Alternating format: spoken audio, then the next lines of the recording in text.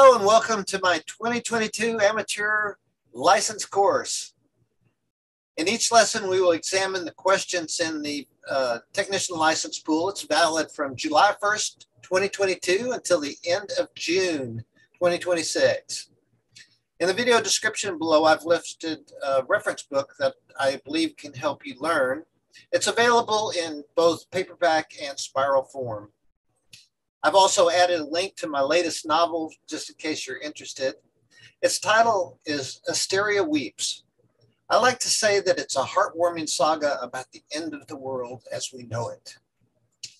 Some of the questions that you will cover may be intimidating to you at first, but I ask that you believe in yourself. You got this. I wouldn't even spend my time on this helping you if I didn't think you could learn this stuff. Instead, I'd spend my time working on my next novel. The questions we cover here are the exact same questions and answers that you will find on your 35 question exam when you take it. If you think it's cheating, guess again. If you can remember every question and answer, more power to you, because this pool has over 400 questions. Are you ready to learn? Well, let's get started. This video is lesson 1, part 1 of the amateur radio technician class license course covering the 2022 through 2026 question pool. I am your instructor, Gary Stevens, and my call sign is Kilo Echo 2 Golf Sierra. I hold an amateur extra license and have been teaching amateur radio for over 15 years. The Subelement T1 section covers the Commission's rules from the Federal Communications Commission, FCC. 6 exam questions will be randomly selected from the Subelement T1. The Commission's rules are divided into 6 groups with a total of 67 questions. Group T1A covers the following topics: purpose and permissible use of the amateur radio service, operator primary station license grant, meanings of basic terms used in FCC rules, interference, RACES rules, phonetics, and frequency coordinator. Our first question is T1A01. Which of the following is part of the basis and purpose of the amateur radio service?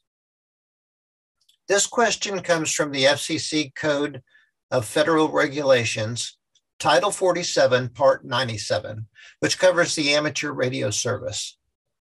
Subpart A, General Provisions 97.1, states that the rules and regulations in this part are designed to provide an amateur radio service having a fundamental purpose as expressed in the following principles. A, recognition and enhancement of the value of the amateur service to the public as a voluntary non-commercial service, particularly with respect to providing emergency communications. B, continuation and extension of the amateur's proven ability to contribute to the advancement of the radio art.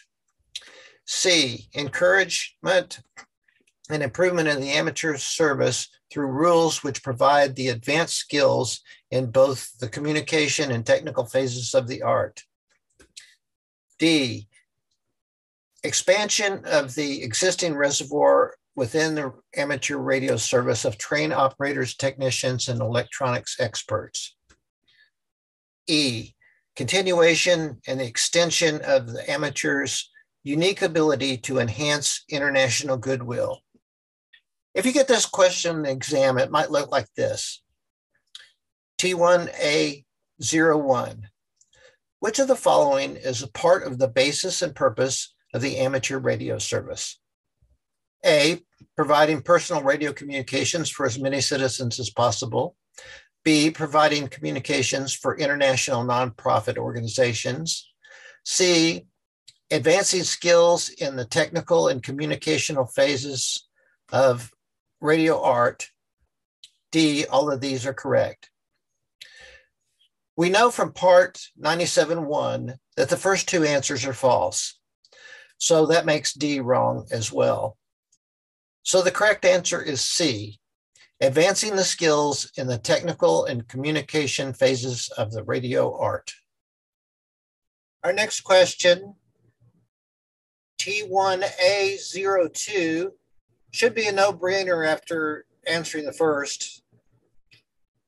Which agency regulates and enforces the rules of the amateur radio service in the United States? A simple browser search should land you on this FCC page. It clearly shows that the CFR, Code of Federal Regulations, along with Title 47 that deals with the telecommunications and Part 97, which we know concerns the amateur radio service. You should know that the FCC reports directly to Congress. On the exam, you might see which agency regulates and enforces the rules for the amateur radio service in the United States. FEMA, Homeland Security, the FCC, or all of these are correct. With your keen intellect and deduction skills, you will quickly know that answers A, B, and D are distractors. So C, the FCC, is the correct answer. Question T1A03 is, what do the FCC rules state regarding the use of the phonetic alphabet for a station identification in the amateur radio service? Part 97.119 deals with station identification. We're not going to read all of it, but the highlights are that a station must identify at the end of a communication and at least every 10 minutes during that communication. The call sign must be transmitted with an emission authorized for the channel in the following ways. It could be by CW or Morse code. It could be by phone emission, but it must be in the English language. And the use of the phonetic alphabet as an aid for the correct station identification is encouraged. This slide shows the recommended NATO phonetic alphabet. This is the same that the military uses to avoid confusion.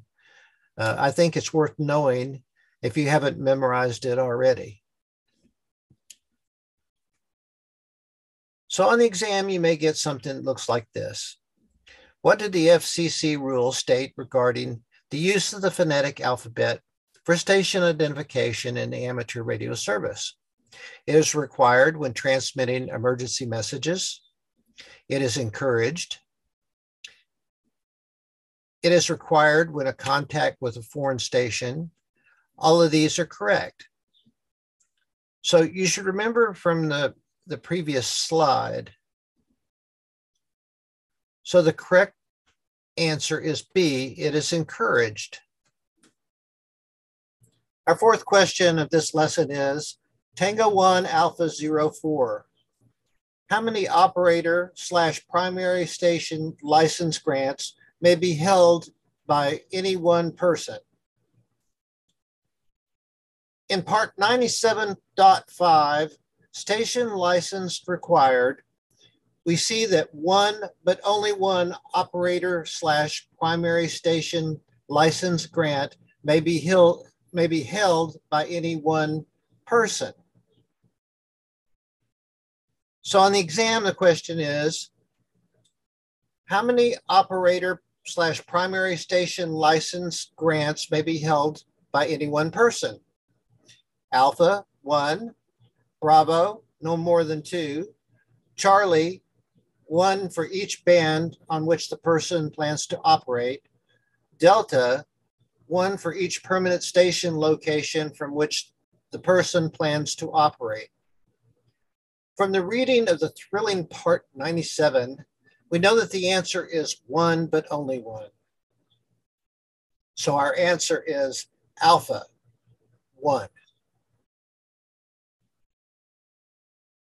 Question Tango 1 Alpha 05 is, what proves that the FCC has issued an operator/primary license grant? When you take your exam, you will fill out a form like this one on this slide. It will be signed by 3 volunteer examiners and serve as proof that you passed the exam. Don't lose it.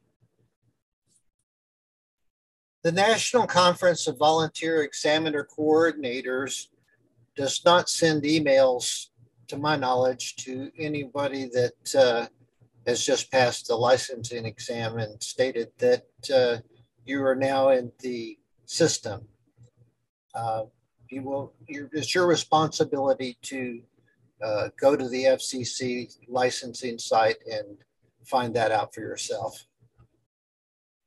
Before taking your exam, I recommend that you register with the FCC's Universal Licensing System. You will be issued a federal registration number, or FRN, and a login. You can use it to check your license status after you've taken the exam. And once it appears in the FCC database record, then and only then are you licensed to talk on the air as a technician. The question will look something like this. What proves that the FCC has issued an operator/primary license grant? Alpha, a printed copy of a certificate of successful completion of examination.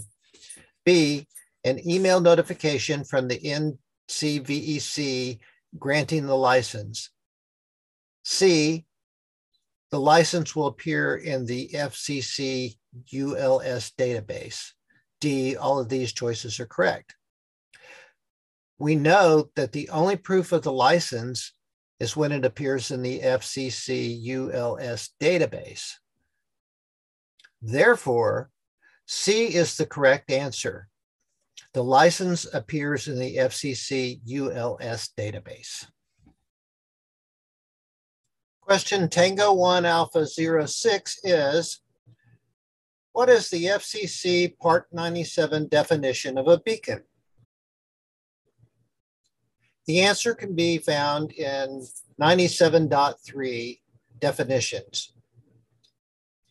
In A9, we see the definition of a beacon. It is an amateur station transmitting communications for the purposes of observation and propagation and reception or other related experimental activities. Note that propagation deals with how radio signals are transmitted from one point to another inside the Earth's atmosphere or in free space. We will get into that in much more detail later on in the course. The question will look something like this. What is the FCC Part 97 definition of a beacon? A, government transmitter marking an amateur radio band edge.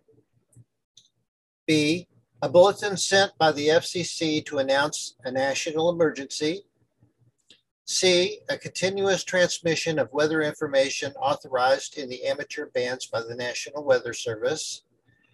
D, an amateur station transmitting communications to observe propagation or related experimental activities. We can eliminate the distractors. The government doesn't transmit on the amateur radio band edges. A beacon isn't an announcement or a newsletter or a newspaper, at least not with regards to amateur radio. It has nothing to do with the weather, so it must be the last. So the correct answer is D, Delta, an amateur station transmitting communications to observe propagation or related experimental activities. Question Tango 1 Alpha 07 deals with one of my favorite subjects. What is an FCC Part 97 definition of a space station? When I worked at NASA, I supported the construction of the International Space Station from the ground. Did you know that there are amateur radio stations on board the space station? We will be talking about that more later on. There's a group called AMSAT, or Amateur Radio in Space. Once licensed and have the right equipment, you'll be able to talk to the International Space Station as well as other amateurs via satellites. ARHAB is a study of and use of high altitude balloons to explore space near the space region of the atmosphere between 18 kilometers and the accepted boundary of space at 100 kilometers in altitude. We could find the answer to the question in Part 97 definition section. A space station is an amateur station located more than 50 kilometers above the Earth's surface. On your exam, you'll see something like this. What is the FCC Part 97 definition of a space station? Any station orbiting the Earth, a manned satellite orbiting the Earth, an amateur station located more than 50 kilometers above the Earth's surface, an amateur station using amateur radio satellites for relaying of signals. All you need to remember really is 50 kilometers. Therefore, the correct answer is an amateur station located more than 50 kilometers above the Earth's surface. Our next question is Tango 1 Alpha 08. Which of the following entities recommends transmit/receive channels and other parameters for auxiliary and repeater stations?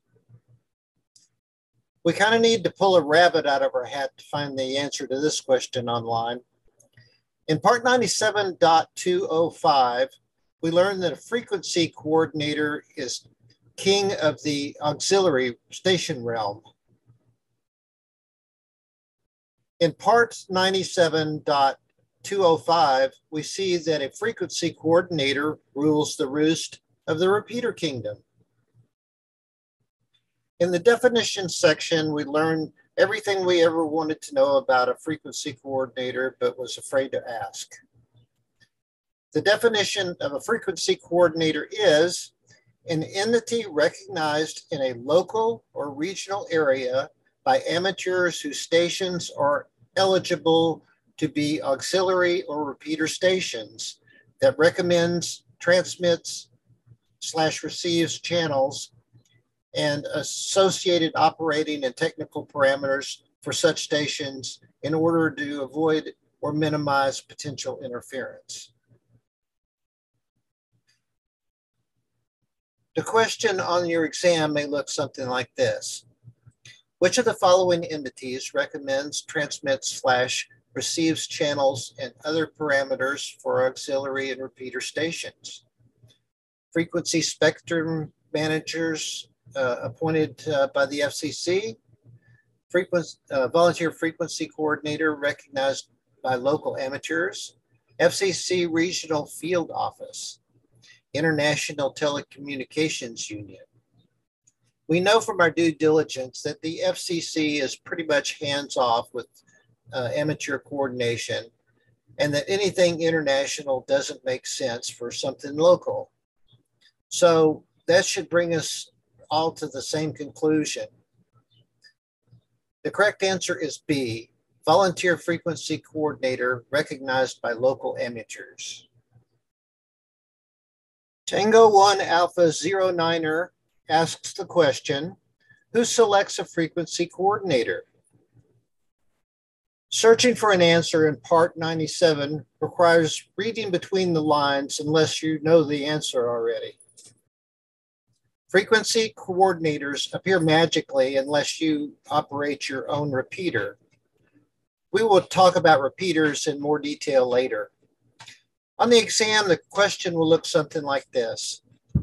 Who selects a frequency coordinator?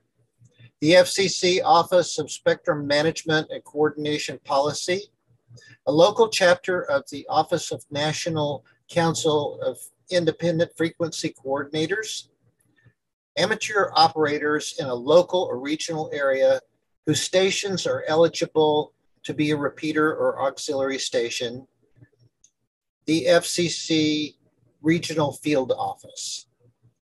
Again, the FCC doesn't mess with repeater coordination, so that eliminates two distractors right off the bat. Unfortunately, there's no such thing as the Office of National Council of Independent Frequency Coordinators, so that leaves us pretty much with one answer. The correct answer is amateur operators in a local or regional area whose stations are eligible to be repeater or auxiliary stations.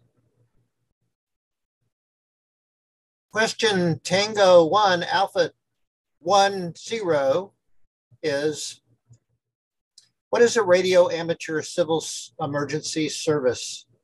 RACES.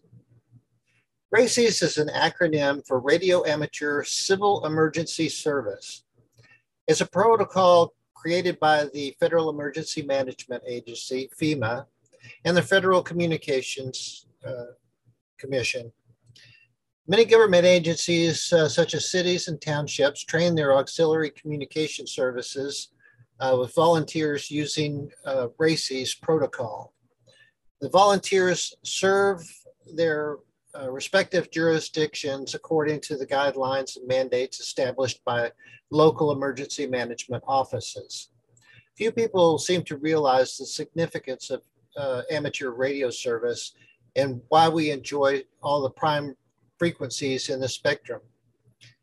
You become part of the United States of America's emergency backup communication plan when you get your license.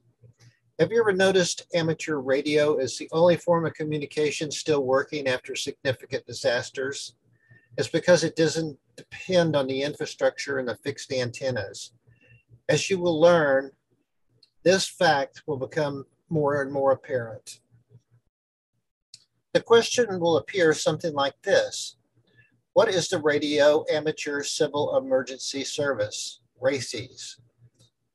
A radio service using amateur frequencies for emergency management and civil defense communications, a radio service using amateur stations for emergency management or civil defense communication, an emergency service using amateur operators certified by a civil defense organization as being enrolled in the organization. All these choices are correct. Since A, B, and C are all correct, the answer is clear. The correct answer is D. All these choices are correct. The last question of this lesson is Tango 1 Alpha 11. When is willful interference to other amateur radio stations permitted? Like in football, a penalty flag will be thrown if you willfully interfere with other amateur radio stations. Amateur radio is self-policing. There are amateur radio operators that volunteer to listen for FCC violations. My advice is don't interfere by any means. You can lose your license and be heavily fined by the FCC. Here's another example of what exam questions should look like. Again, remember that correct answers and distractors will be the same as shown here. However, the lettering and the order will be changed. When is willful interference to another amateur station permitted? To stop another amateur station from breaking FCC rules? At no time. When making a short transmission or short test transmissions, At any time, the stations in the amateur radio services are not protected from willful interference. Remember, a flag will be thrown on your play if you interfere. So there is only one answer, right? The correct answer is at no time. Congratulations, you made it through part 1, lesson 1. You're on your way to getting your license and experiencing a great hobby. Feel free to leave any comments or questions you have below. Also, don't forget to click the like button and subscribe if you're so inclined. Until next time, my friends, remember, never stop learning.